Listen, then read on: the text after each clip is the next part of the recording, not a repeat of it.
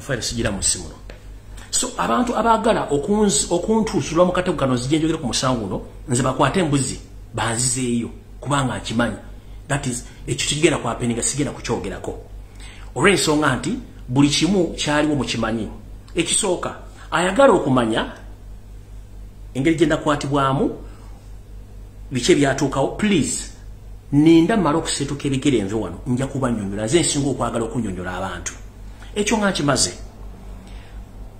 Ekibiina kya National Unity Platform kyasindika looya mulamba balooya babiri okuli mwami Kanso wa Meri okuli Nkunyingi Muwada ne bajja era lwakuba nti mukuka Kanso wa Meri yadde Kampala nga mulwadde n'agenda mu Amerika gyali. Mukulu Nkunyingi Muwada ajja emirundi ebiri wanaasanga mu kkomera era waali buli kimu wekiri. Abagala okumanya nga temwagala kwawulamu nga temwina bye mutambuza kuzza kukyusa ggwanga na kutambuza bwongo. Mukulu Kanso Nkunyingi Muwada wali ne president wali musobola mubuuza n'abantu bangi. Muve ku bino abantu batambuza simanyi neomba newa nchiki kyembanja gale nnyo. Nina ensonga nyingi z'okutegeeza eggwanga nga lwaki neewamba. So that is false information. Ate era eky'okwogera ku musango kiri out of sight sisobola kikola kati kubanga it's a trick system kiyagala nkole batwale embuzi bateeke mu immediate deport sijja kikola. Abagala okumanya Kanso Nkunyingi Muwada wali ne banna Uganda bali mu diaspora ebitebe byensi wano wentudde webiri tebasobola kugaana genda kwebuuza ku nsonga yonna. Buli kitebe kya nsi eno wekiri genda obuuze bajja kubuulya omusango gwa Lumbuye. Banna Uganda bali e Kampala n'abagala okumanya mugende ku kitebe kya nsi eno mu Uganda mubuuze omusango weguli era gye yeguli bakimanyi bulungi nnyo. Ne TV za wano zonna zakola ekintu kyogala TV za nazo compromisinga okola ekintu kye balina okukola. Njagala balaga katono nnyo. Nze saagala muntu avaayo kuwa bulimba ng'abuzaabuza eggwanga ng'ate nsobola okweyogerera ng'omuntu. Tinda kombawo wano.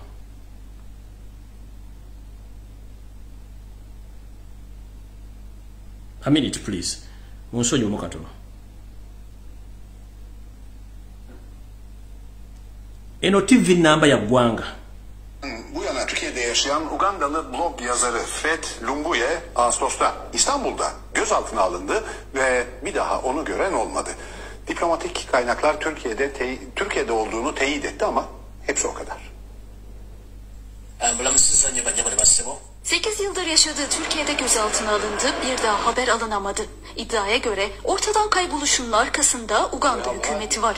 Freedom Fighter, onun başına bir şey gelmesinden korkuyorum. Karın gibiydi. Şimdi nerede olduğunu bilmiyoruz bile. Ugandalı blogger Fred Lumbuye 2013 yılında Türkiye'ye geldi. Muhalifti. 1986'dan beri Doğu Afrika ülkesi Uganda'yı yöneten Başkan Yoweri Museveni hakkında eleştirel paylaşımlarıyla dikkat çekiyordu. Uganda Dışişleri Bakanı bir televizyon kanalında Lumbuye'nin propaganda yapmak, şiddeti teşvik etmek gibi 15 suçla karşı karşıya olduğunu söyledi. Ugandalı blogger 4 Ağustos'ta Aksaray'daki evinde gözaltına alındı. Bir ayı aşkın süre geçti ama kendisinden hala haber alınamıyor. Türkiye'deki arkadaşı Umar hangi kapıyı çaldıysa Lumbuye'ye ulaşamadı. İddiasına göre bu durum muhalif kimliğinden kaynaklandı. This and this is wrong. Objektif biriydi. Ne doğru ne yanlış bunları anlatıyordu. Her şeyi açık yaşıyordu. Belki de her şeyi bu kadar açık açık söylemesi problem oldu. Ne zaman sen bir ülke hakkında doğru söylesen bu problem oluyor zaten. Come out and you're telling the truth. Konunun takipçilerinden biri de Uganda'da muhalif partili bir milletvekili. Diplomatik kaynaklardan Lumbuye'nin Türkiye'de olduğunu teyit ettiğini açıkladı. Ama akıbeti belirsiz. Arkadaşı Umar idam cezasının olduğu Uganda'ya iade edilmesini istemiyor. Eğer Türkiye oturumunu iptal eder ve giderse hükümet yaşamasına müsaade etmez. Başka bir ülke bakmak zorunda kalırız. Eyo TV namba TV nyingi zaayogera amawulire agankwatako nga ndi mbuzibwo mukitegedde bulungi. Waliwo video yajinjala okulaba omwami ono waludda luvuganya gavumenti era mulwanyizi wa ddembe era naye bwe banta yayogera ebigambo bino. Uyu kifaananyi kyanki kyakikutte. Gözaltı merkezindeki gözaltısıyla ilgili müdahalemiz olmuştu ve sonunda kendisi serbest bırakıldı ve yakınları bize teşekkür ettiler. Yine kwebyo sina kyengenda bongerako okuba provinga biki ebigenda mu maaso mu ggwanga baleme kubuzaabuza ggwanga nakulibuzaabuza olw'ebigambo ebitambula. Kati nakatambi katandise ntandikidde awo mukitegedde bulungi.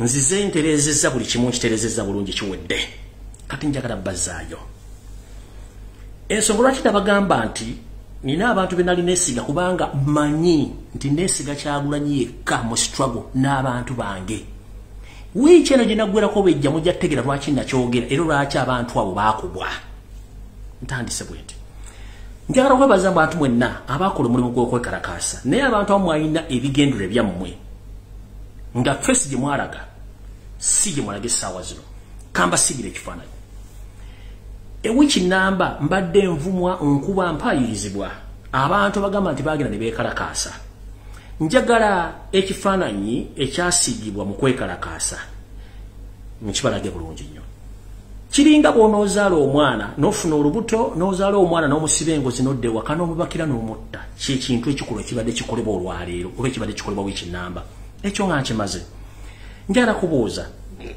omwami eyagenda okwekalakaasa era n'agenda ne ku BBC okwogera oluzungu n'alumalayo bo balinyo balire ddala naye ekifaananyi kyakutola ku BBC n'oyogera ebigambo ebirungi ku Lumbuye na buli kimu kye wayogera kyekifaananyi kye walaze ng'ojja okusiiga ettoomi n'okwono n'erinnya lya Lumbuye mu public omukyalo oyo ekifaananyi kye yalaga nti agenze kwekalakaasa kyekifaananyi kyalaze okumala wiiki namba ng'asindise buli kimu kyayagala ayono n'erinnya lyange n'okwagala okukola buli kimu kyayagala kyekifaananyi njagala mujjukire ekifaananyi kye baalaga nga bali mu kwekalakaasa yesimbe bazijjayo mubalire ddala kye mwakola naye simanyi kikyabatuuseeko ono wetugambira sitaani alina effujjo wetugambira nti sitaani alina effujjo ekifaananyi ekyo omwami yagenda ku BBC n'ayogera oluzungu n'alumalayo ng'ayogera ku lwandeddembe lya Lumbuye ne bannayuganda ebintu byayogera ebirungi ennyo yabyerabidde n'ajja n'akola n'ayiwa mu ttaka n'ayoza muganda wange njagala okukobaza wala kiwakola naye ate kiwakoze mu kusembayo kiswaza omukyali yagenda okwekalakaasa buli kimu kye yakola ate ekifaananyi kye yajjiddemu okukola ebintu bino ebigambo byabaddewo kiswaza njagala mbasomere message wanabageka firimu katandise omemento notandi genda sagala muntu wano njagala mbasomere message eno oba kansooke mbazannyire voice note eno malirize ndi okukwanda information njagala bawa omukyalo ono yayogera bwati muwulirize bulungi saagala muntu abaddiramu luyimba naye nga ntandika sizze kuvuma wadde okulumba omuntu nzize kukola kye tuyita clarification n'okutereeza erinnya lyange wulira sekatuge amanyi nakusonda sente nokwatandise dde omwokyali ako naye fe tugendagenda ate ngenda kujanjawaza ekyoto era ngenda kikuliza era negenda kufuuka activity nti yali yakyoto. It's part of a choto was really that era bali tusinikira ko nga tugafa bali choto twaye mukana tugenda protesting era Lumbuye ati tujja kubera ko live choto kati tulawo moti ali bali nati kawanya choto doesn't stand with the people choto kiri jealous of simanya Lumbuye kubanga he has numbers but bodo togenda kumulaba ko wadde akaviri kanaswe tocha kumulabayo. None of them are because of Halima Smart, the opinion givers. You're not going to see them there. And that really is such a strange thing. I don't want to host Kanoga, you know what? They don't go in the Kufana Kuona. Wow! Manavanjaka Chugula Lugitoga Navalavaco. When I was in Malika, I in a cato, I take cat on an Amalanyam and to Vera to Kumi.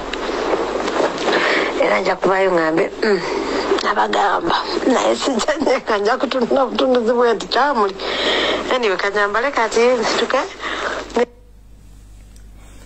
ye ndobera abantu 10 kijja kuba kyemusanyusa kyemukolera nenga yagenza okwekalakasa which is not bad we bali nyo bali ddala mirimu gye wakola mukowe erimu omukyalo ono yawandika message eno nakola bwati yagamba bwati muwulize bulungi yagamba I think my opinion is outrageous. I want Lumbuye to be extradited. It is going to be a breath fire into the demand of other political prisoners. Lumbuye is never going to be the same even if he released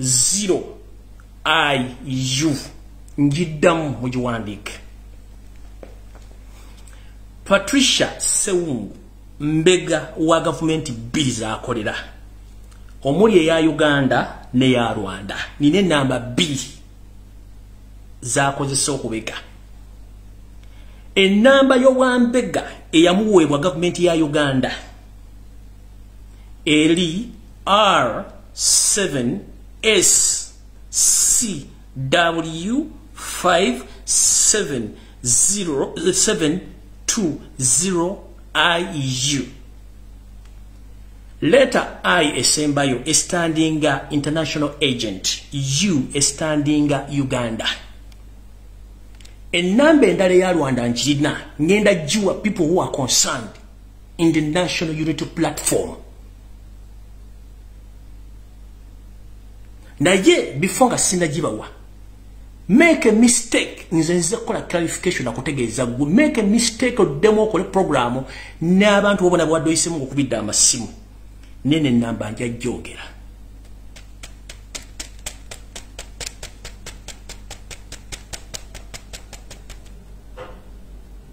eya Rwanda eno yonsa njiwumuza make a mistake oddemu numbe oba oyogera ekintu kyonna kikwata ku Lumbuye oba omuntu yenna ali mu struggle ng'omumanyira ku programu zammwe ezimbaddeko ku mitimbagano egy'enjawulo ennamba ya Rwanda ngenda gyogera njogeddeko ya Uganda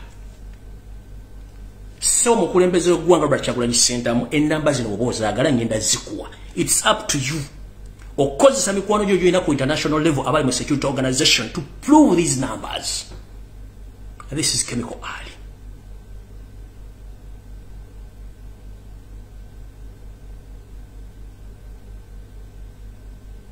Sijja kuleka banda Uganda bafe olwokuba tulina emisota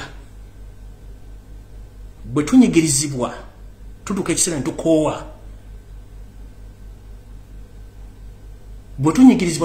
netukoowa mpulira akooye abaana bali makomera bavunda bannayuganda bali mukuttibwa mu bintu ebyekisiru ensi yaffe ffenna tusobola ogibeeramu.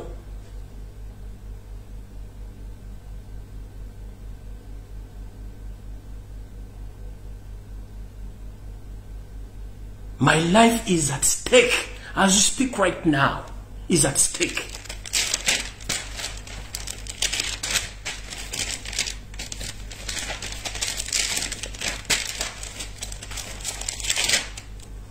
Kuvuddeko ngenze ku information yande sinjagadde nsetegere. N'abalala abali mu lukolutisa abaana bannayuganda mukikomye okusirika si busiru.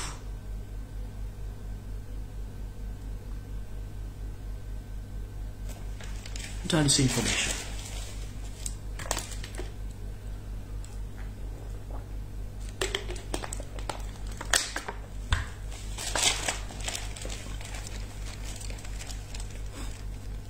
Eyo topic njigadde. Ne before nga sina jigala. Njagala mbadde ku internet ku emyaka ena. Nente ko bulamu bwange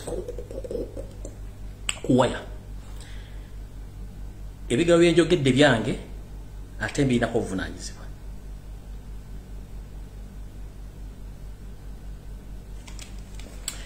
Eno message etandise ngera kuzo mwezi 14 omwezi okuluberera mwaka 2022 ate na kino kigendere mwenna abati kwesemu mu musimayi mukolera strong ate muri mukukola nsobi nja kwabika namwe.